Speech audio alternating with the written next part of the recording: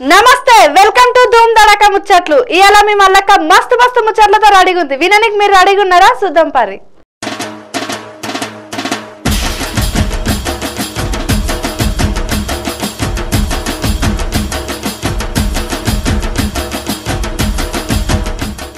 ఎండాకాలం అనగానే మనకేం గుర్తుకొస్తుంది? నాకైతే ఎండాకాలం అనగానే మామిడి పండ్లే గుర్తుకొస్తాయి. ఇంకా బడిలకు సెలవులు ఇస్తారు కదా ఎండాకాలం అంటే. ఇక ఆ పోరగాళ్ళు ఎవరింటికి పోవాలని సంచులలో బట్టలు పెట్టుకొని తయారుగుంటారు. ఇక ఏడ పెళ్ళిళ్ళు అయితే ఏడ పండుగలు అవుతాయి అని ఎదురు చూస్తా ఉంటారు. అయినా నేను ముచ్చట ఎందుకు చెప్తున్నా, ఎందుకంటే ఇది ఎండాకాలం కదా, అందుకే. ఇక ఆ పిల్లలు మస్తు ఖుషి అవుతారు కదా. ఏడాదంతా కష్టపడి వానలకు తడిసి చలికోనికి ఏడాది మొత్తం కష్టపడి పరీక్షలు రాసి ఇక ఈ సెలవుల కోసం ఎదురు చూస్తారు. ఇక రేపటి నుంచి సెలవులు ఇస్తున్నారంట బడులకు. ఇక 2 నెలలు మస్తు పండుగ చేసుకోర్రి. పాపం ఏడాది మొత్తం కష్టపడ్డారు కదా పిల్లలు. కానీ ఎండకు తిరగకుర్రి, పానం ఖరాబ్ చేసుకోకుర్రి, అమ్మయ్య చెప్పినట్టు ఇనుర్రి, సెలవును మంచిగా ఎంజాయ్ చేయుర్రి. పైలం మొన్నటి దాకా ఒక్క తీరుగా వానలు కదా అనుల్లా. వానలు ఒకటేనా, పిడుగులు వడగండ్లు వానలతోని మస్తు నష్టపోయినారంట రైతన్నలు.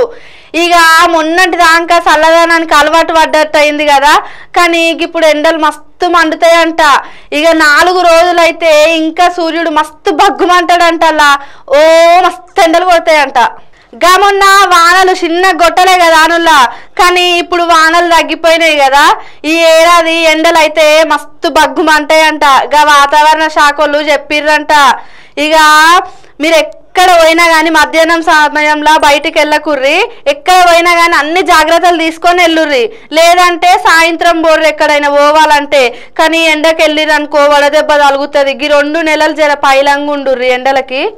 మనము ఏదైనా మంచి పని చేసినప్పుడు మన అమ్మాయిలు చుట్టుపక్కన ఉన్నోళ్ళు మెచ్చుకున్నారు అనుకో, అప్పుడు మనకి ఎంత సంతోషం అవుతుంది కదా అనుల్లా. పని కోసం పడ్డ కష్టం అంతా మర్చిపోతాము.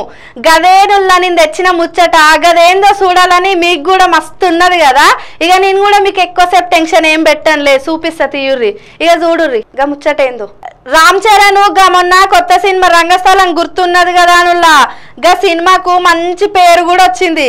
డైరెక్టర్ సుకుమార్ అన్న మంచిగా తీసిండని రామ్ చరణ్ సమంత ఈ సినిమాలా నటించినట్టు కాకుండా జీవించిరని సనా మంది మస్తు మెచ్చుకున్నారంట.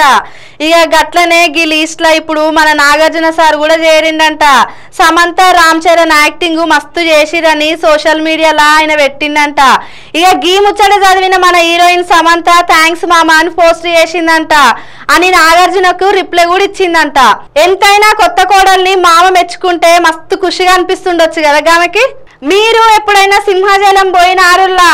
నేను 2వ తరగతిలో ఉన్నప్పుడు పోయినానంట అని మా నాయన నాకు గుర్తు చేసిండు. ఇప్పుడు మళ్ళా నాకు పోబుద్ధి అవుతుంది. ఇప్పుడు గింత సడన్ గా గీమెకు సింహాచలం ఎందుకు పోబుద్ధి అవుతుంది అనుకుంటున్నారా? ముచ్చట్నే ఇప్పుడు నేను చెప్పేది. మన సింహాచలం లక్ష్మీనరసింహస్వామి గుడిలా చందనం తీసే కార్యక్రమంని షురూ చేసిరంట. గుడిలా ప్రత్యేక పూజలు చేసి ఈ కార్యక్రమంను షురూ చేసిరంట. మొదలుగా గుడి ఇన్ఛార్జ్ గోపాలకృష్ణ చందనపు చెక్కను అరగదీసిందంట.